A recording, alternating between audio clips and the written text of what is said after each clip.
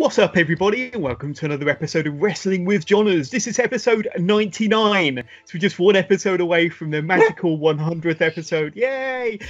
So we're really motoring along. This is actually the fourth episode that I've dropped in 4 days. Of course, on Saturday, I dropped the Royal Rumble Worlds Collide prediction show.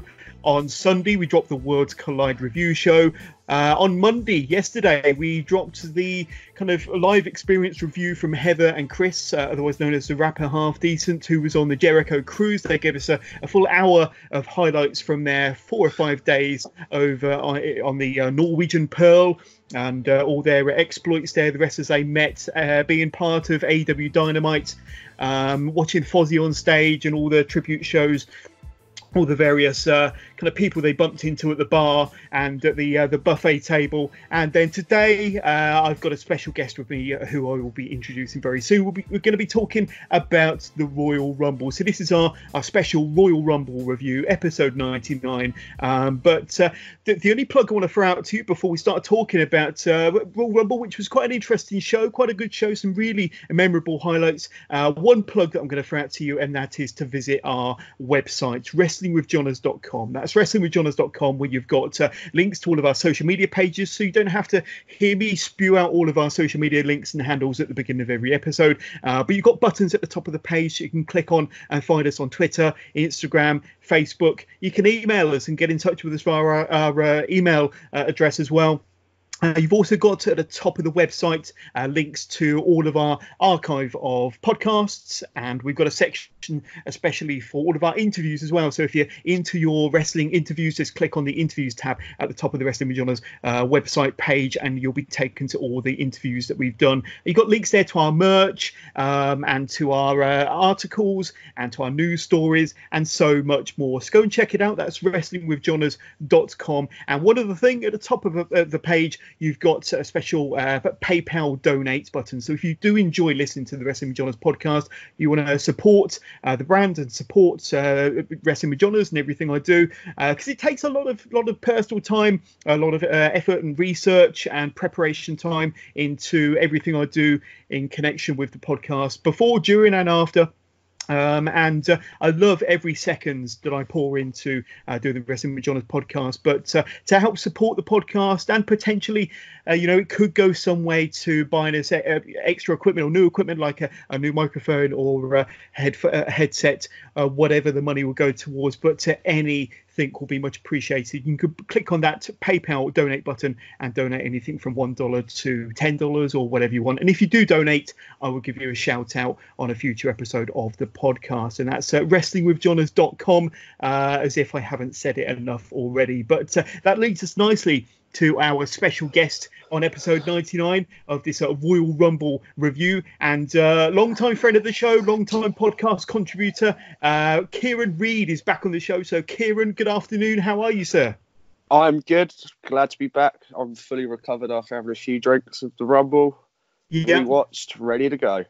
Awesome. So he's seen the Royal Rumble twice over. But before we get into our Royal Rumble review, now you saw the Royal Rumble kind of out with some friends, kind of watching it in an establishment, in a public house. So tell us a little bit about your experience. And you said you had it with a few drinks. There's absolutely nothing wrong with that. I think a lot of our listeners probably did the same. I know I did while I was watching it at home. But you tend to do this for all the big WWE shows. You kind of turn it into a bit of an occasion, bit of an event for yourself. But tell us about your first viewing of the Royal Rumble on Sunday evening, then, Kieron. So it was quite weird, because there was someone there that I hadn't actually seen for 9 years since I was at college. I walked up to the bar because he works there, and I didn't know he worked there. I walked up to the bar and he looked at me and I looked at him. We just went, Kieron, Ross. So it was nice. It was like a blast from the past. It was nice to actually catch up with him. Cool. It's always nice to go to those sorts of things because you're with fellow wrestling fans. Yeah. They always do the quiz as well, which me and Ashley are still unbeaten in. Nice. So yeah, we won that again. Well, we tied with another team, so it's technically still a win. Of course. But no, they do it for all the big shows. They do it SummerSlam, Survivor Series, Rumble, and Mania. And is it up on a big screen, Kieron? Is it up on a big screen? So they put it they put it on the big screen and they put it on all the side TVs as well. Sure. So if it was too loud for you and you wanted to go elsewhere, it's nice if you want it to be a little bit quieter. But most people sit in the main bit, just have a chat about what they think so far, and it's nice because I smoke. If I go out for a cigarette when they're hyping up the next match and stuff, it's nice to talk to other wrestlers about what they think's going to happen. Yeah. And I'm sitting there and I'm just like, oh, you guys, you don't know. You just don't know. But I'm sure being in that sort of environment in a bar, watching it on the big screen with lots of other wrestling fans, it creates a really good vibe, a lot of excitement, a good atmosphere. And I'm sure we won't talk about the big surprises and the big pops, but I'm sure when you did get them big moments on Sunday night, the place went wild, I'm sure. It was insane, but we'll get into that when we get to it. But it was nuts. Absolutely nuts. Cool. Right then, Kieron. So, Royal Rumble 2020. It was hosted inside the Minute Maid Park, which is a big baseball stadium in Houston, Texas. Over 40,000 people were in there. It looked pretty good. It looked the sort of atmosphere and the sort of place that you'd want to go. Had that kind of big event feel, that big WrestleMania vibe. And I know last year, I'm pretty sure it's last year, they hosted the Royal Rumble in another baseball stadium.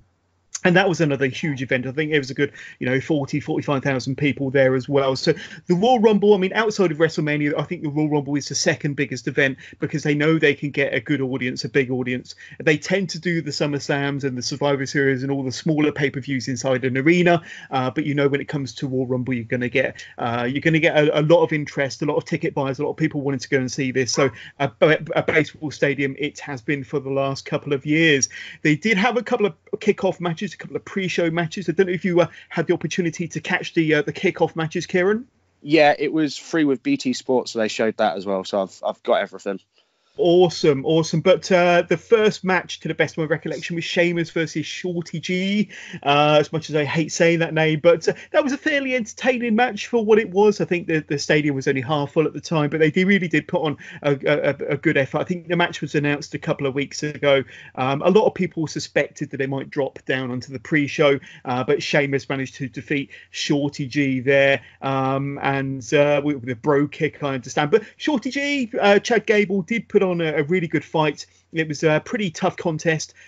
Sheamus really did kind of batter Shorty G with his kind of stiff forearms to the clubbing blows to the chest, but it was a good match. The second kickoff match was Andrade versus Humberto Carrillo, with Andrade putting his United States Championship on the line. And that was a win for Andrade. So two fairly entertaining kickoff matches. Any thoughts on those two matches, Kieron? Anything kind of jumped out at you? Anything that took your interest? Or was it fairly kind of predictable outcomes? So both of those were predictable outcomes, but I don't want to spoil anything for anyone. But if you've seen Raw and all the reports recently about Andrade, I'm kind of shocked because... Well, I'm not, because they did something that would take Andrade out for a little while on Raw. So, I mean, he's been suspended for 30 days under the WWE's wellness policy, hasn't he? So we don't know. We can't speculate on what he may or may not have taken. But obviously, he's violated one of their drug offences, I'm guessing. Yeah. So that's the report. He's violated one of the drug policies. Yeah. I don't want to go too much into it, but he kind of gets beaten. And it's a real shame because he was on a bit of a roll. He's recently become the United States champion. He had that fantastic ladder match against Rey Mysterio on Raw last Monday. Hopefully it won't derail his push going into WrestleMania, because I'd really like to see him in a WrestleMania match. I think this will probably be his first WrestleMania this coming April in Tampa Bay. But hopefully, I don't know because I haven't seen Raw yet, but I'm assuming that they'll probably vacate the championship. And if they do, hopefully he might be in the run-in for it leading into WrestleMania on April the 5th. But we'll have to keep our fingers crossed there, because he was in the middle of a really good run. He was in the middle of a really good push, and that looks to have been taken away from him because of whatever violation he has done, basically. And then we go into the Royal Rumble main show. Now, the first match to kind of get us all ready for the evening was King Baron Corbin versus Roman Reigns. Now, it feels like we've seen this match 50,000 times, Kieron, to be honest with you. And, in terms of what happened during the match, it was fairly predictable. This was billed as a Falls Count Anywhere match. Any kind of thoughts or expectations going into this match? Were you excited for this one before it happened? Was there anything you was looking forward to? Or were you kind of thinking, let's get it over and let's move on to another match? But what were your thoughts before this one happened? So I was discussing this with Ashley while we were waiting for the show to start. We were trying to work out the match order. So I was like, right, it's got to be Corbin and Roman to start because they're both in the Rumble. So they need a decent rest time. That was a given. But then I was like, apart from that, I couldn't care who wins. And I literally I was like, Roman's going to win. And then I literally looked at Ashley and I went, there's going to be 3 Superman punches, 2 spears, and a one-armed sit-out powerbomb. I was so close. You only hit 1 spear. I was disappointed in that. But it was fun. And I think they tried to do the most with what they had. And I think that to give them credit, the fans in the stadium were really into it. Because straight from the off, they were out of the ring, they're brawling outside. And they fought through the Minute Maid Park before they headed back towards the ringside area where Corbin chokeslams Roman Reigns through the Spanish announce table. But the fans seemed to be really into it, so maybe it just came across better being there live as opposed to seeing it on the TV. They fought through the fans again for a second time, this time towards some equipment area. This time Corbin he gets dropped through a Chinese announce table. So the foreign language announce tables weren't having a good time with things here, but he got dropped with a Samoan drop from Roman Reigns through the table there. Both wrestlers head towards the technical area once again, where Reigns is ambushed by Dolph Ziggler and Robert Roode, who kind of came from out of nowhere. Then the Usos get involved, and there's to help neutralise the threat of Robert Roode and Dolph Ziggler, I'm guessing. And there's one spot where Jimmy Uso, he did a huge dive from either the technical area or from a nearby seating area, down onto Ziggler and Roode down below. So that was a pretty cool spot. And I think that one thing that WWE has always been second to none with is their kind of camera work. And Jimmy Uso, he did this dive completely out of nowhere, completely out of the shot of the camera. Nobody knew it was going to happen until it happened, and then that was a really big kind of wow moment. Then in true WWE fashion, there has to be a little bit of toilet humour, quite literally here, with Roman Reigns throwing Baron Corbin into a Portaloo, which Reigns takes great delight in turning over. The match finally comes to an end with both wrestlers. They fought near the stadium dugout, where the two battled, but it was Roman Reigns who flattened King Corbin with a spear for the pinfall victory. So kind of, in retrospect, thinking back, I'm sure it was quite an entertaining match. There was a lot going on. I'm sure, unless you're watching it on the big screens in the stadium, you probably couldn't really see much of what was going on. But the fans around the fight, around where it was happening in the stadium, kind of really seemed into it. I found it a little bit boring, kind of watching it. And it didn't really do too much for me, probably because the two wrestlers have fought so many times before, and you kind of telegraphed how it was going to go, to be honest with you. And I thought some of the spots that happened, like the Portaloo spots and things like that, were a little bit childish, to be honest with you. But Kieron, you saw it as well as I did. Give us your thoughts on this opening contest. The only credit I can give for WWE on this one is the inclusion of the Usos and Dolph Ziggler, Robert Roode. The only problem I've got with it is this feud is going to carry on. It's just long.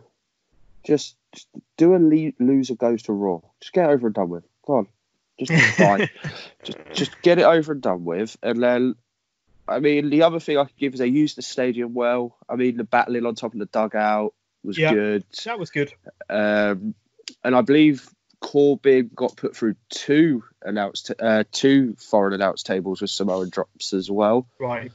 From what I can remember anyway, because I know he went through one, because I called one, and then Roman picked off again, put it for a second. I was like, was not expecting that. Yeah. But apart from that and the Jimmy spot, it was pretty much predictable. It's the same stuff you see.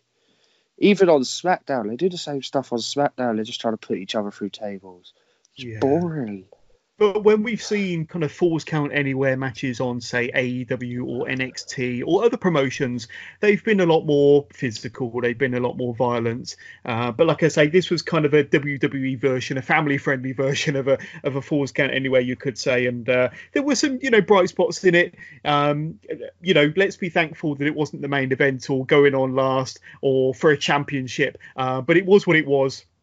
And Roman Reigns got the win there. And that led us straight into the women's Royal Rumble. So just to go through some of the highlights, and I've kind of talked to Kieron throughout my kind of commentary to get his take on what happened. But starting 1 and 2 was Alexa Bliss and Bianca Belair. Bianca Belair and Alexa Bliss, they looked pretty dominant in this one with the two fighting it out on the ring apron. That was until Bianca pulled Alexa Bliss, who had hold of Bianca Belair's own hair extension, her braid, and pulled Alexa Bliss into the ring post, sending her to the floor, eliminating Bliss. Mandy Rose was in the match. She was thrown over the top rope, only to land on top of Otis Dojovic, who was laying on the floor and was just so happened to be laying on the floor and caught Mandy Rose to prevent her from being eliminated. That was a pretty fun moment. Charlotte Flair was out number 17. There was a moment where Charlotte Flair and Bianca Belair still in there. They was dominating the match. They were throwing all the other competitors over the top rope, and then you had a bit of a face-off with just Flair and Bianca Belair in the ring all alone. Naomi made her return after quite a long absence from the WWE. She came out at number 18 in front of her home crowd of Houston. Bianca Belair finally went out at the hands of Charlotte Flair after 33 minutes, and that was a really impressive outing from Bianca Belair, and I wouldn't be surprised to see her on a Raw or maybe a SmackDown fairly soon. I think her character is more kind of fitting towards that sort of product, more fitting towards a Raw or a SmackDown, although she's been excellent on NXT, and we're going to see a bit of a Takeover Portland. I wouldn't be surprised to see her on one of those two bigger shows fairly soon. Beth Phoenix, she appeared to get her head smacked open, or certainly the back of her head, when I think she was punched by Bianca Belair when they were kind of up in the turnbuckles, and whacked her head on the top or the edge of the ring post, and that was bleeding quite profusely throughout the match, but she continued and fought the rest of the match. Shotzi Blackheart, I know a favourite of Kieron, she came out at number 26, and going to throw it over to you here, Kieron. When Shotzi came out, I know that you've mentioned on our Facebook page and possibly one or two podcasts in the past, but big fan of Shotzi, and I bet you was happy to see her in this match, despite the fact she's only been with NXT for a short while.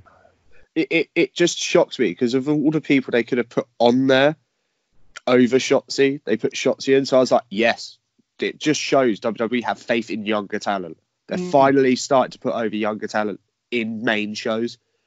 And I think that's my biggest thing, is WWE have a habit of focusing more on the old timers.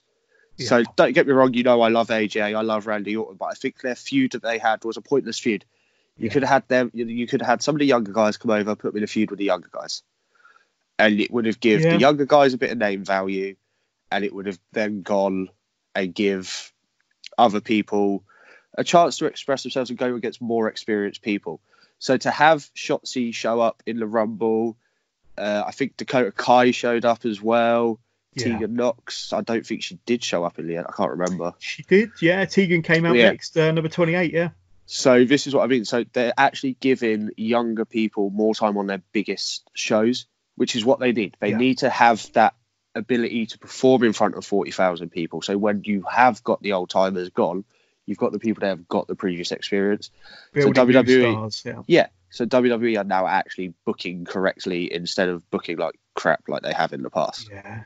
And they've pushed Shotzi quite well on NXT. I know that she eliminated Shayna Baszler from the number one contenders battle royal a couple of weeks ago. Then she had a match with, did she have a match with Shayna in last week's NXT? Yes. But I know that she's getting a bit of a push. And although she's ended up on the losing end, the fact that she's on TV every single week in prominent feuds against credible opponents demonstrates that they do have big plans for her. And, she's got a great look. And I think that you can imagine when she's on, whether it be NXT, Raw, SmackDown, her Shotzi figurine or her Shotzi t-shirts are going to sell really well because, you know, of her character and because of what she brings, you know, to the party, really. But she's an excellent wrestler, and I think she must have been absolutely buzzing to be part of the Royal Rumble. But you did mention Tegan Knox. Tegan Knox came out 20. I was really pleased to see her as part of the Rumble as well. Then we had Santino Marella, not Santino Marella, Santino Marella. Now, you may remember Santino is Santino's alter ego. Won the all-women's battle royal at WrestleMania 25, much to the chagrin of the other all the other female competitors during that match. But to be honest with you, the female roster, the women's roster back then wasn't really much to shout about compared to what it is now. But this was just for comedic purposes, and Santina Marella promptly entered herself into the battle, into the Rumble, and then eliminated herself from the Battle Royal, from the Royal Rumble. So just a quick cameo there from Santina. Then Shayna Baszler came out number 30 to a really loud ovation, a great pop. She eliminated about 6 or 7 wrestlers in really quick succession. She eliminated the likes of Carmella, Toni Storm, Naomi. With our final 4, Kieran, was down to Natalya, Beth Phoenix, Shayna Baszler, and Charlotte Flair. So when we were down to the final 4, Natalya, Beth, Shayna, and Charlotte, any kind of thoughts, any inklings, any wishes, any desires of, you know, who might be eliminated next or who might go on from the final 4 that stood in front of you? It kind of made sense the way they did it, but for me, it was nice to see Beth Phoenix and Natty as like teaming up again. Sure. Because they did that a lot in that Rumble, and I missed those two. Like when those two were like full heels, going after pretty much every woman in the women's roster, it was amazing. You could not fault that as what it was. It made you intrigued who they're going to attack next, stuff like that. So it was nice to see a little bit of a flashback to that. The final 2 is obviously what everyone thought the final 2 was going to be. Yeah. The only issue was no one 100% knew who the winner was going to be. Very true. And obviously, as I said to you off air, it kind of made sense. But I'll go into that a bit more when we actually reveal who the winner is. Yeah, so then to the surprise of a lot of fans and those sitting at home as well, watching it on our TV screens, Beth Phoenix eliminated her so-called best friend, Natalya, from over the top rope from the Royal Rumble. Then we had the final 3. Phoenix gets eliminated. We have the final 2, just down to Shayna Baszler and Charlotte Flair. And then Charlotte Flair manages to eliminate Shayna Baszler over the top rope by pulling Baszler over the top rope with her legs. To win the women's Royal Rumble. Now, when you look at past winners, you've obviously had Auska won the 2018 Royal Rumble, Becky Lynch won the 2019 Rumble, so it was inevitable that Charlotte was going to get a Royal Rumble victory one year or another, and I think she was a lot of people's kind of predictable favourite going into this one. So yes, Charlotte Flair won. There was some boos. There was some boos from the crowd when she did win, because she's kind of, you know, very reminiscent of when Roman Reigns was getting his push and being shoved down our throats. And it sounds like, or it looks like, they're doing the same with Charlotte Flair, to be honest with you. And it doesn't just look like it now. They've been doing it for a long time. But I think Charlotte's possibly been a little bit more bearable as compared to Roman Reigns. But yeah, she's kind of getting a bit of backlash for winning. She was quite emotional after the match. She grabbed the microphone and said whether you wanted her to win or whether you wanted her to lose, she is a diamond cut to last forever. Now, I got hopeful, just as you got hopeful when it was Shayna and Charlotte in the ring, hoping that Shayna Baszler would win. She was the bookmaker's favourite to go on and win the whole thing before the Rumble started. And a lot of people thought, you know, she was very dominant. She eliminated 7 other women. But then it wasn't quite to be. And she had a really dominant Survivor Series as well, where she closed the show winning that triple threat main event at the back end of 2019. But it is quite promising, and it is quite, you know, hopeful with the fact that she was there at the very end, that they're looking to do something with her, possibly leading to WrestleMania. But give us your thoughts on the final 2, the outcome, and what you think they could do with Shayna, possibly for WrestleMania. So like we were discussing off the podcast before recording, I think what they did was smart. This now gives the opportunity for Baszler to go to SmackDown, I know everyone wants to see Baszler versus Becky, but I think because everyone wants to see it, when it happens, people will buy more tickets. So I think the way they've done it is quite clever because they're making us want it more. You had a brief view of it, obviously, at Survivor Series, and people were like, oh my God, oh my God, oh my God. Yeah. If you hold back, you wait, then do it, you're more likely to get the fans in more. Yeah. So I think the way they booked it was the right way to book it. The only issue I have is you kind of got to give the fans what they want. And like you said, it's a very Roman Reigns feel at the minute, where Charlotte's getting shoved down our throats. But she has been for years. And to be honest, there's not really much we can do about it. She's equaled the women's title reigns now, or she beat it? Yeah, I think she's 10 championships now. So the only way that they can make this really work is if she loses, because she doesn't need 11. If she has 11, she's never going to get beat at the top, like ever. I don't see any woman in the current roster doing more than that. I think if Shayna gets the title, she'll go on to be one of the longest reigning women's champions. But don't see her to... I don't see Charlotte needing the 11 title reigns yet. Obviously, she's still got quite a few years ahead of her, so it's going to happen. I just don't think it needs to happen yet. But so let me ask you this. I mean, currently Charlotte is part of the SmackDown roster. So in theory, she could potentially challenge for Bayley's championship because Bayley is the SmackDown Women's Champion. But having won the Royal Rumble, she gets her choice to choose between any of the female champions, whether it be Becky Lynch or Bayley. Which champion do you think she's going to challenge at WrestleMania? Unfortunately, we have the distinct honour of seeing Becky Lynch versus Charlotte version 4973. Okay. So I've got a theory about Shayna Baszler, and I don't think she'll be fighting for a championship at WrestleMania. I think that she'll have a match with Ronda Rousey at WrestleMania. How does that theory, bit of fantasy booking, sit with you? I'd like that. Don't get me wrong, MMA versus MMA. But my logic would be actually more Auska. What, Shayna versus Auska? Reason being, Asuka's the longest reigning women's champion. Baszler was the first two-time NXT women's champion. Yep. You've got two of the most dominant NXT stars. Put them together. They'd put on fire. They would put on fire. Bit of a ready-made story there. But it was quite an enjoyable Rumble. I thought it got better. I really love the appearance of Shotzi Blackheart, Tegan Knox. We didn't mention Mercedes Martinez. She was in there as well, having just recently signed a full-time contract with NXT. We had a brief appearance from Chelsea Green, but the women of the match has to go to Bianca Belair. She was in there for over 30 minutes. I think she eliminated 8 wrestlers, and then of course Shayna Baszler. I thought Shayna Baszler looked really good in there, really dominant, and should have won. But Charlotte won, and it'll be interesting to see what they do with Charlotte leading into WrestleMania, and who she does actually go up against. And then, speaking of the women's division, the next match was Bayley, current women's champion on the SmackDown brand, going up against Lacey Evans. So there was nothing really special to report about this match, to be honest with you. There was very little crowd reaction. The crowd were very quiet for this one. Bayley did win the match after bringing up her knees from a moonsault from Lacey. Bayley had a handful of tights to get the roll-up win, and then she retained her championship, essentially. So I think a lot of people were kind of hoping that Lacey might win.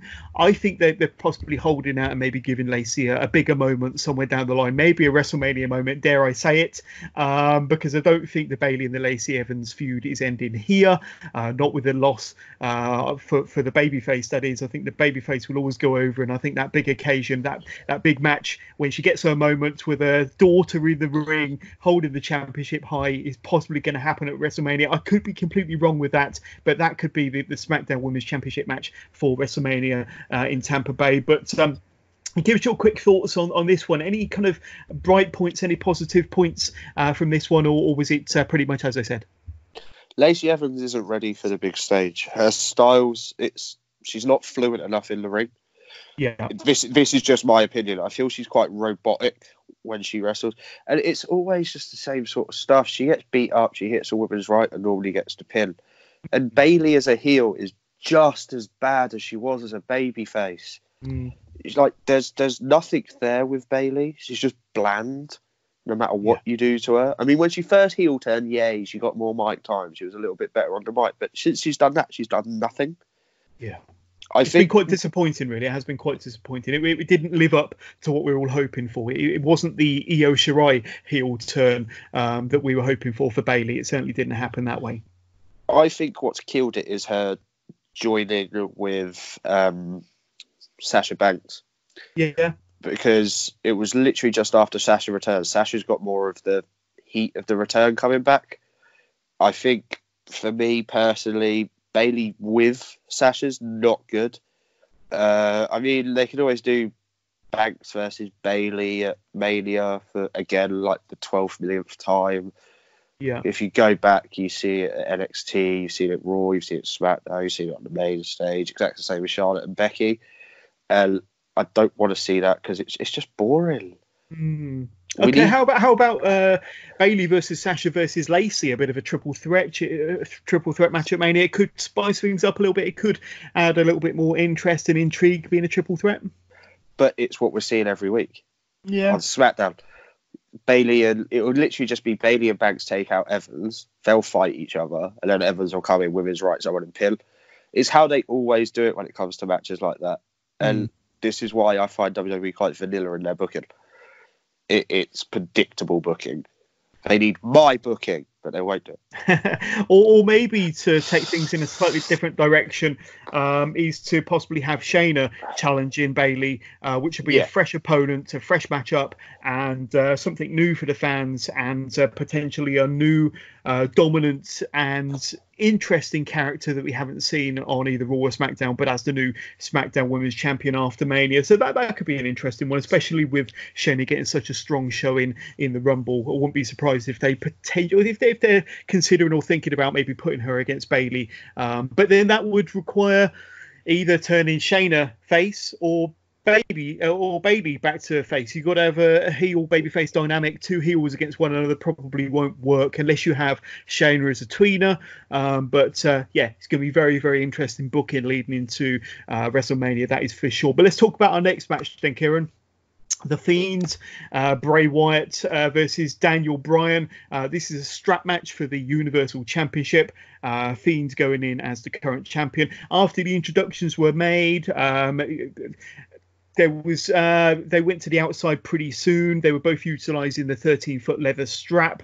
The Fiends got the kind of advantage fairly early on by whipping Daniel Bryan across the back and across the chest quite viciously. The Fiend hits a Uranagi and a kind of a nap's neck to Daniel Bryan.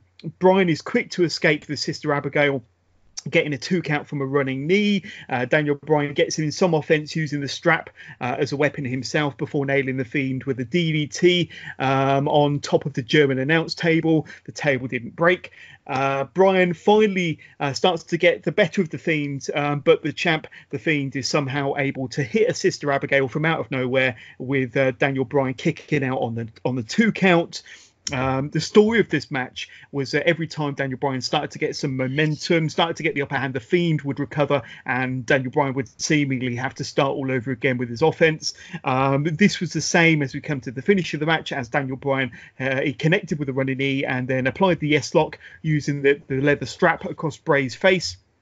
And even after all of that punishment, the Fiend appeared to kind of jump back up to his feet, apply the mandible claw one more time, and pins Daniel Bryan's shoulders to the mat for the 1-2-3 to retain his championship. So after the match, Daniel Bryan struggled back to the locker room, not wanting any help from any of the referees or the officials.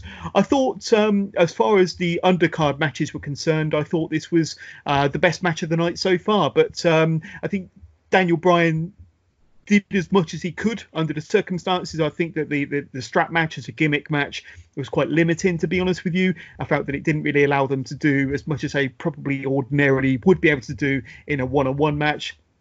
But they made it entertaining. I must admit, I'm getting a little bit fed up of the Fiend being kind of impervious to pain and kind of just jumping up no matter what sort of beating he's had previously. It kind of makes you think, well, where does this leave Daniel Bryan heading into WrestleMania? If he's not part of a championship match in WrestleMania, then, you know, there's no kind of ready-built storyline or feud that's obvious at the moment. But give us your thoughts on the match and give us your thoughts on kind of where it might take these two individuals heading into Mania. So I think the match itself was solid. It told the story well. The weapons was used well. I kind of agree with you why is the Fiend just impervious to everything? It just seems pointless to me. You've got the Fiend. He just takes a batter and then sits up. Yeah. Like, obviously, Taker used to do it, but when Taker did it, it was more towards the end of the match. It seems to be and he used to sell taking a beating. Taker would sell getting beaten up. This guy takes a finish and just sits up. Like, what? Yeah. No. I mean, Hell in a Cell was the worst one for me for that. He got stomped like, 45,000 times? Oh, yeah, and hit with a toolbox and ladders and all sorts. And literally just stood up. Like, why? It's not necessary. So I've thought of a way that you can get the Fiend to take a pasting. He's done his sit-up thing, and then he'll just take a pasting again. I'm going with either a triple threat or a fatal four-way at Mania. Right. Triple threat would be Roman, Bryan, Fiend. Okay, yeah. Fatal four-way would be Corbin, Bryan, Roman, Fiend. Oh. But then you stand a chance of Baron Corbin being Universal Champion at the end of it. You kind of... but it's going to happen at some point anyway, because Vince McMahon absolutely loves the guy. So, for me, you're going to put him on the big stage, because let's face it, at the minute, he's one of your bigger names on SmackDown. So, you get him on the big stage, you put him in there with three people that have all had major WrestleMania moments. So he can only learn from the experience. Yeah. And this is what I mean by WWE developing their wrestlers. Yeah, like names for the future. Yeah. Yeah. So you put him in there with the three veterans that you've got there, all with their WrestleMania moments. And it's a good way then to have all three people gang up on the Fiend and take him out of the match. At least that way, if he retains the title, you're not so shocked. And then not everyone gets what we all know is going to happen, which is going to be Roman versus the Fiend. Because for me, Roman versus the Fiend isn't really a match I want to see, because it's predictable, and you know if it happens that somehow Roman's going to come away with a title. Where if you make it a triple threat or a fatal four-way, there's a shock there. Yeah. So the whole idea of WrestleMania is to build anticipation for it. If you've got Brock versus Drew as your main event on the Raw side of things, you need something equally as good on the other side. Yeah. And I think the only way you're going to get that is through a fatal four-way. Yeah, well, it'll be interesting anyway, but yeah, we shall see. I think the only way to kind of pin the Fiends, they need to kind of get the forklift truck out like they've used in matches in the past. Was it a halftime heat or something where Mankind, where the Rock pinned Mankind or one of them underneath the pallet and or something. get the Big Show to sit on him. I don't know. I don't think they'd do that anymore. I'd love to see it, but I don't think they'd do it.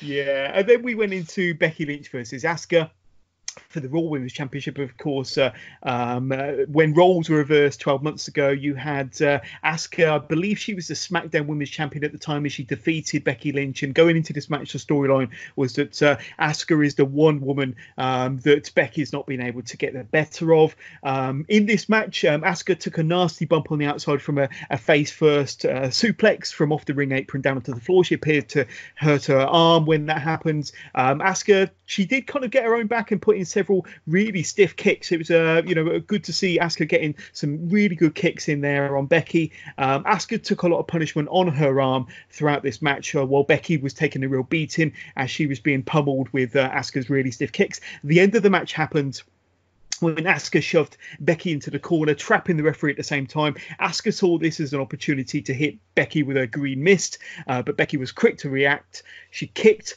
Asuka in the stomach before applying her disarmer, causing Asuka to tap out, and the man Becky Lynch retained her championship in a pretty good match. It was a good match, and there was some solid action between these two, with Asuka putting in a really good shift, and some stiff kicks along the way. But the outcome, as we've said so many times already tonight, the outcome was fairly predictable, and it looks like Lynch will be going to WrestleMania. But who will she be facing? We mentioned earlier that Charlotte, the predictable match might be Charlotte versus Becky, but we shall see. We shall see. That is yet to be seen. Any thoughts on this match? I thought it was a good match. I thought that Asuka put in a good shift, and I think they had to really show Asuka as quite dominant, because the story going into it was Asuka was the only one that Becky's not been able to get the better of. I see Asuka and Kairi Sane defending their tag team championships at WrestleMania, so I don't think all is lost as far as that's concerned. I think they will be kind of taking some gold into WrestleMania. Whether they'll be taking the gold out of WrestleMania is we'll have to see. But Becky overcame, and I thought it was a good match. But what about yourself, Kieron? Again, this is another one of those matches I had not a lot of interest in. Just my personal opinion. Because I wanted Auska to go over, just so it frees up something fresh for Mania. Yeah. And then when it didn't happen, I was just like, yeah, I know where this is going. So it's one of those things where I think my fantasy booking kind of just changed my opinion on things. And because I don't want to see Becky versus Charlotte. I don't want to see Charlotte versus Bayley. I don't want to see Becky versus Bayley. Because we've seen it all so much. You're just recycling the same stuff. And there's only so many times you can see a match before you go, yeah, I can call every single spot that's going to happen. Yeah, exactly. We've seen any combination of them before, haven't we? Sasha, Bayley, Charlotte, and Becky, 100 times over. But I think this one was predictable, because we knew that, as we said, the story going into it was Becky's not been able to get the better of Asuka, based off of her loss to Asuka from 12 months ago. I think they're still pushing Asuka quite hard as the heel and the green mist. But this is the first time that somebody's not been sprayed with the green mist. In fact, I think Asuka actually sprayed herself with green mist, which was quite a good visual at the end of the match, with her face all covered in green, while she was being kind of comforted by Kairi Sane, her tag team partner. And Becky looked pretty dominant. I think it makes sense to have her after such a momentous main event at WrestleMania last year, where she won that triple threat. She was Becky 2 bouts, the first women's main event of WrestleMania. I think it makes sense for her to retain the championship going into WrestleMania this time round, so that she can kind of see the story through full circle.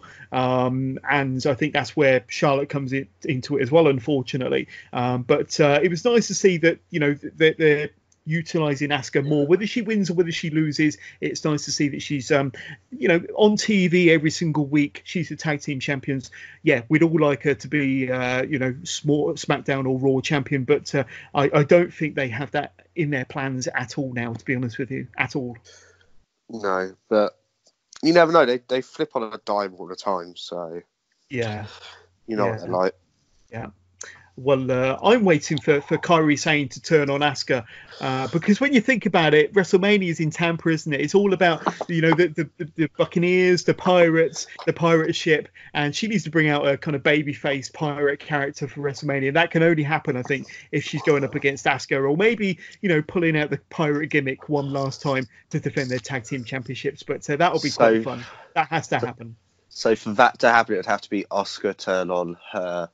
So maybe there'll be a title loss coming up, maybe.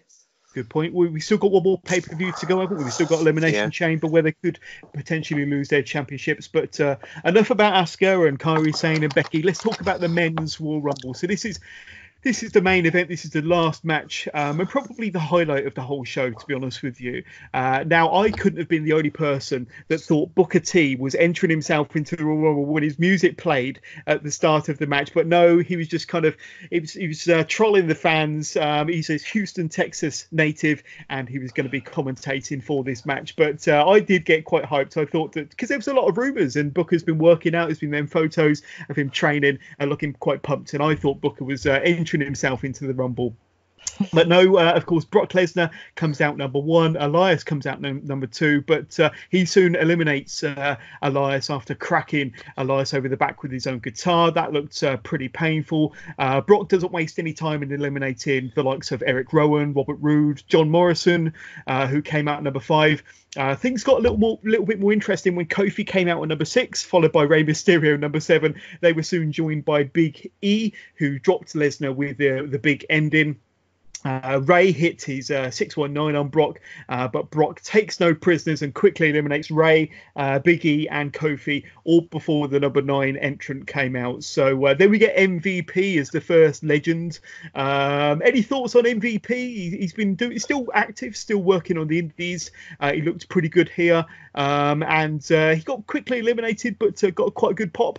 Any thoughts on MVP's appearance in the Rumble? I kind of saw it happening. So I was talking to a couple of guys and they were showing me this stuff on Twitter and Instagram saying that he did come up. So I was like, oh, okay. He was in the area. So, yeah. So I kind of had a feeling he was going to pop up. So when he did, it was kind of like, yeah, okay, I guess that makes sense. And apparently he's a full-time talent on the Raw roster as well. I believe he was on Monday Night Raw last night. So that'd be interesting to see what happens there. But he was brought out as a special attraction, as a legend, I suppose. Then Keith Lee came out to a huge pop. I certainly jumped out of my chair when he came out. He was one that wasn't announced prior to the Rumble, but a lot of people suspected that he would be in the Rumble. He dropped Lesnar with a big shoulder barge. Both men go down with double clotheslines. Then Braun Strowman comes out at 15, but after a brief brawl between Keith Lee and Braun Strowman, Brock dumps both big men over the top rope and out of the Rumble. Then many people's odds-on favourite to win the Rumble, Drew McIntyre, came out number 17. Then, in the shock of the night, Ricochet nails Brock with a low blow from behind. This allowed McIntyre to hit a Claymore kick to the current WWE champion Brock Lesnar, sending him sailing over the top rope. Now, that was a really awesome moment, a good bit of payback for Ricochet after being dropped with an F5 on Raw last week. And Drew McIntyre, a lot of people had him pegged as the favourite. I think he was possibly the bookie's favourite going into this as well, but he eliminated the very, very dominant Brock Lesnar after 30-plus minutes of being in the Rumble with a Claymore kick over the top rope. So you must have popped when this happened, when Ricochet got involved with a low blow, and then McIntyre put a nail in the coffin for Brock, sending him sailing with a Claymore. So happy. I couldn't have been happier when that happened, because as much as it was nice to see Brock being dominant and eliminating everyone, there was a few people that entered where I was like, why? Because like Rowan came in and Brock eliminated him straight away. I was like, why? You've built Rowan as like this massive powerhouse that's wiping through people. He's entered the Rumble and Brock's eliminated him in like 10 seconds. You've just killed all momentum you've given him. So yeah, when Brock went, because I said before the show started that for me it was going to end one of two ways. So Drew was either going to eliminate him, or Brock was going to win and Punk was going to come down at the end. Right. And so when Drew eliminated him, I was like, yeah, that's Mania sorted. Yeah. But that's just me, and I look forward to that match, to be honest, because I know for a fact Brock ain't going to be able to throw around Drew like he throws around other people. So, but Drew will just know so. Yeah, I mean, I had it down here that Brock was in the Rumble for close to 30 minutes. I think he eliminated 13 wrestlers. McIntyre then eliminated Ricochet. Then number 21 came out, and that was Edge. Nobody thought that he would ever return to the ring after his triple fusion neck surgery that happened after he retired in 2011. He looked amazing, got a tremendous pop from the crowd. In fact, it wasn't just a pop; it took if there was a roof on the stadium, it took it off. But it was a pretty huge ovation for Edge. Definitely one of the kind of the moments of the whole night. He gave spears to everybody in the ring. We had a bit of a stare down between Edge and AJ Styles, and the fans were really into this moment. So a real mark out moment. But when Edge came out, Kieron, I bet the place you were, watching the Rumble in went crazy, didn't it? There was a lot of his entrance music sung. A lot. Yeah. It was amazing because, for me, for having Edge return, obviously he'd been online denying it, like completely denying that he was returning. And then just before the Royal Rumble match, I saw something on Facebook, which was a picture of Beth Phoenix, and it said underneath it, "Hey, Adam, I've got a babysitter tonight. What do you want to do?" And then he came out, and I was like, damn. But yeah, it's a huge moment to see him come back. And then it looks like they've set up his WrestleMania feud already with what happened on Raw. So yeah, we'll talk about that in a bit, but that was a huge moment. Then Matt Riddle came out at number 24. He was quickly eliminated by King Corbin. Now, we were speaking a little bit off there about Matt Riddle, and I think I was most disappointed by the fact that Matt Riddle was almost, he just didn't seem very special in this match at all. He was kind of jobbed to King Corbin just within moments of being entered into the match at number 24. But I know that there's been reports online saying that he had some sort of verbal altercation with Brock Lesnar, of course. His verbal altercation with Goldberg made an episode of 24, I think the Goldberg special. And on the WWE Network. And, I think Matt Riddle's getting a little bit of a bad reputation for just shooting off his mouth a bit too much when he should really just be knuckling down and concentrating on his character, concentrating on his wrestling. But I think his backstage shenanigans is getting himself into a little bit of trouble. And I think that could explain possibly why he got jobbed out at the Survivor Series and he got jobbed out again here. What would you say? Yeah, it makes sense. Yeah, he's getting himself a very bad reputation when he doesn't need to. He's too braggadocious. He thinks that he can absolutely annihilate everyone and stuff like that, when really, if WWE don't want you to go over, you're not going to go over, and you're not helping yourself at the minute with the way you're acting around some of the people that are legends. Because they are legends in this company. So if they've got a choice to put you over of them, they're always going to go with them if you're going to keep being an idiot. Yeah. You've got to do things the right way in WWE. Otherwise, they won't take you seriously and they'll just see you as a troublemaker and just won't use you or get rid of you. It's as simple as that. I've got a feeling that because WWE always gives someone to Super Strong Style 16 for progress, that they'll give Matt Riddle just so he's away for a bit.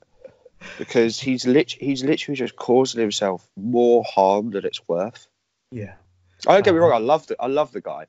Same here. I think he's an awesome wrestler, but he's just being an idiot. Yeah, but it is what it is. He needs to knuckle down. If he doesn't knuckle down, it won't surprise me if he gets released.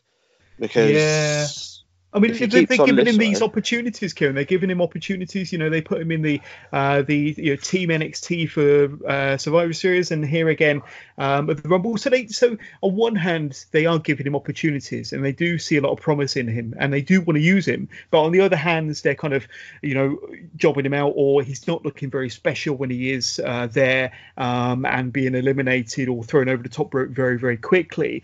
And, part of that part of me does think, well, is that because of his personality that he's rubbing people up the wrong way? And my instinct tells me, yes, that's why he's being jobbed out so quickly in these sort of matches. Yeah, and I agree. I 100% agree. He's rubbing the wrong people up the wrong way. Yeah. Like, if he did it with someone like Keith Lee or something like that, Keith Lee would just laugh it off. But because you're doing it to the big stars, you're just putting yourself in the limelight of being a dick. Yeah. And it doesn't go well for the company, and that is why he's being jobbed out on these big shows. And then we move on. Roman Reigns came out number 26. Kevin Owens came out 27, dropping both Roman and Randy Orton with stunners. Aleister Black comes out next, drops everybody with Black Masses. That was a pretty cool moment, giving him a little bit of shine in that match. Seth Rollins comes out number 30, along with AOP and Buddy Murphy in tow. There's a big brawl at ringside. Kevin Owens and Samoa Joe, they get dumped out by Rollins. Then the final 5 in the match: Seth Rollins, Randy Orton, Drew McIntyre, Roman Reigns, and Edge. The 4 faces appear to gang up on the Monday Night Messiah. Edge eliminates Orton and nearly gets eliminated himself by the big dog, but it's Roman Reigns who gets rid of Edge, if I can get my words out properly. Then it's down to the final 2, Drew McIntyre and Roman Reigns, and to the delight of everybody in the Minute Maid Park, and I'm sure to the delight of Kieron and myself and everybody watching on TVs around the world, it's Drew who tosses Roman over the top rope to win the 2020 Royal Rumble. So I think Drew McIntyre was at the top of everybody's wish list to win the Men's Royal Rumble this year. But I think, that was our head versus our heart, and I think our heart was saying Drew, but our head was saying Roman, and we had those two as the final 2, and we were thinking, oh no, they're gonna troll us, they're gonna tease us with a Drew win and then get Roman over, or Roman to eliminate Drew at the last second. But that didn't happen, and they actually gave the fans what they wanted, which is something that WWE is not famous for doing, but they did give the fans what they wanted on this occasion, and Drew McIntyre won the match, and he looked emotional, he looked delighted, he pointed at the WrestleMania sign, and he's going on to main events WrestleMania. So that was, on top of Edge coming out and Keith Lee being there and Brock being dominant, this was another massive highlight from the Men's Royal Rumble match. But give us your thoughts on what went down here then, Kieron. Absolutely loved it. One thing we didn't touch on with Edge's entrance is, if you look, he takes a second. He looks like he's about to cry. Yeah, and really takes it in. Yeah. I loved that. I love when you see people that return where they let their emotions draw them in. I think he never thought it was brilliant. going to happen, did he? He never thought he was ever going to, step foot inside a wrestling ring ever again, and he did. Which is incredible. And he, with Daniel Bryan coming back from retirement, Edge coming back from retirement, it does give hope to wrestlers. Steve Austin came back from several neck surgeries. There's Paige on the sidelines. I'm sure she'd love to get back into the ring, but it proves that with the right, the right medical help, the right surgery, the right rehabilitation, you can come back. And I think Edge kind of surprised himself, and he was over the moon and very emotional to be back on Sunday night. But yeah, that was a hell of a moment. It really was. Can we just talk about how ripped Edge was as well? Oh yeah, he looked pretty good. he was ripped. For someone that's not actually had to do any competing for 9 years, he was ripped. Yeah. I was like, damn, Edge, what are you doing? He looked better than his final run in 2011. Yeah. That's for sure. He looked so much, but he had a dad bod back then. But no, he looked pretty good. Of course, he's starring in Vikings, a TV series, and various movies. He looks fantastic, and not quite sure if the facial hair really suits him, but he's got a good look. Yeah. Back to the original question, because I sidetracked and I apologise. So yes, Drew winning. Yes, I'm happy for this, because Drew's one of those people where, so he was brought in as the chosen one by Vince McMahon, and it never really amounted to anything. He was Intercontinental Champion, and then that was about it. And then he went away. He honed his craft in New Japan, TNA, Ring of Honor. He travelled the globes, he got a name for himself, bam, comes back. And he's one of those people where, it's a success story. So, first time around, WWE were like, yeah, we don't like you, blah, blah, blah. He went and he was like, do you know what? Fair enough. Watch what I do now. And he went and did it. Yeah. He's proof that if you've got a drive and you've got a focus, you can do what you want to do. So, a lot of respect to the guy. I saw Drew at Planet Ice and Milton Keynes with Defiant. I saw him live. He's huge. He's a big boy. See, 6'5", 6'6". He's up there, isn't he? Yeah. So he's that stereotypical big guy that WWE liked. But if you look at recent history, it's not who they've been pushing. True. Otherwise, Braun would be like a 4,973-time world champ by now. So yes. it just proves that WWE aren't going for the stereotypical thing. Yeah. And I think the bit I like the most about Drew is that he got pulled up to the main roster and he didn't get put straight in the main picture. They built him up. They built it. Yeah. I don't like it when they bring someone straight into the main event picture, because then after that you've not really got much to do with them. I mean, look at Kevin Owens. Kevin Owens came up as NXT champ and took on Cena straight away. Biggest name in your company.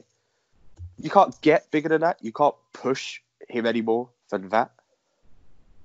Yeah. So I think they went about it the right way with Drew. I know there was a few ups and downs in the middle with his injuries and stuff, but honestly, with Drew, I think they've done it the right way, and I'm glad, because I'm looking forward to Mania just for that match. Yeah, there's many upsides to Drew, and we've said this for a long time, and this was a lot of the stuff he worked on when he was out of the picture, working the Indies, working the Impacts and the Ring of Honors, but he worked on his promo skills and his look and, you know, his image, and he kind of developed himself. He built himself into the Drew McIntyre that he always wanted to be. And he built himself into the total package, and now he looks fantastic. He speaks fantastically. He's probably one of the best promo guys in the company. And you know, that Claymore kick is second to none. Is pretty damn special, but he can definitely move around that ring for a big guy.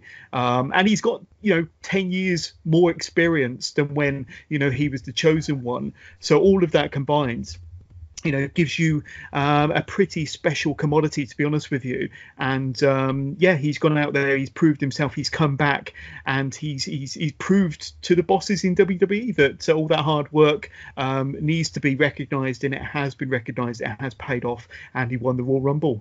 So fantastic. So you know, he's looking likely that he will take on Brock Lesnar because he eliminated Brock Lesnar. It kind of makes sense storyline wise. So that could be a hell of a match. The question is, you know, is he going to get the, you know, the typical WrestleMania treatment and lose to Brock, or are they going to put him over? Do you think they'll put him over? Do you think they'll push the button on Drew at Mania? They need to, because you're making your main title irrelevant. And I've said this on many podcasts in the past. I think if you listen to the last 4 podcasts I've done with you, I've said the exact same thing. Brock as champ is devaluing your title. Like, big time devaluing your title. You've got pretty much Andrade is your main event champion, because he's the only one you've got there every week. And now he's gone for a month. What are you going to push? Your tag belts? Yeah. Do you get what I mean? You're killing your own brand's big title. So you need someone who's a full-timer to do it. And you need to give Drew his WrestleMania moment. So it makes perfect sense. But then in the same breath, it's WWE. It's quite reminiscent of when they pushed the button on people like Batista back in the mid 2000s, and they kind of built him and then gave him his WrestleMania moment and he won the championship. It's very reminiscent to when, you know, they've done it time before with the likes of Randy Orton, when they've built Triple H, and, you know, where they've said, right, this is the year, this is this guy's year, and this is, you know, going to be their WrestleMania. So it's very reminiscent of when they've done that before. But yeah, they do like swerving the fans. They do like, you know, pulling the plug on our dreams and our desires. But they've delivered on occasions. You know, Daniel Bryan in 2014, they gave us that moment, and hopefully in 2020 in Tampa, April the 5th, WrestleMania, they'll give us our kind of moment again for Drew, because that will be the popular result, most definitely. But there we go. Listen, Kieron, that brings us close to the end of the Royal Rumble review. Before we go, what were some of your kind of highlights, some of your takeaway memories from this year's Royal Rumble then, buddy? I absolutely loved the fact that Drew won the Rumble. I think it was about time. So for me, that was amazing. Keith Lee popping up, absolutely fucking brilliant. Yeah. Sorry, swearing, my bad. Edge's return, again, like I said, I think the fact that you got to see his emotion as well really drew me in. Yeah. And it was nice to be able to sing his entrance music again. Yeah. Apart from that, for me, the show was kind of taboo and predictable. I mean, the final four for the Women's Rumble again, absolutely brilliant choices. I think they could have gone slightly different ways with it. But again, it's WWE. They pay people money to book terrible things. But yeah, so for me, yeah, it is what it is. We take away from the shows what we take away from the shows. And we already know we've got the epic main event match of Drew McIntyre versus Brock Lesnar, which I think is going to be amazing. It is, yeah. I mean, some of the shining moments for me. Really enjoyed Bianca Belair in the Women's Royal Rumble, and Shayna's kind of dominance towards the end there. Just a shame that she didn't win the whole thing. Liked Brock being very dominant for the first 30 minutes of the Men's Royal Rumble. I think that was pretty cool. Keith Lee looked good in the short time that he was there. Edge's return, the out of this world pop, and I certainly marked out from my armchair at home. Drew McIntyre eliminating Brock Lesnar and then going on to win the whole thing. That was really, really special. But yeah, I thought it was a pretty solid show, but it'll be the Rumble matches out of all of it that I'll remember kind of when you kind of look at it all from top to bottom. The undercard matches weren't anything really to write home about. They're pretty predictable and not very special, but the Rumble matches I thought were pretty good. But there we go. Kieron, if any of our Wrestling with Johners podcast listeners want to say hi, get in touch with you. I know you've got an Instagram page, which kind of is a journal for all of your wrestling trips and all your wrestling related blogs, but tell us about your Instagram page and anywhere else our listeners can get in touch with you and say hi. So what I'll do is, because I've changed the name recently and I can't remember what I've changed it to, so what I'll do is I'll share a link to it when this podcast drops, and I'll add it underneath it if that's okay with you.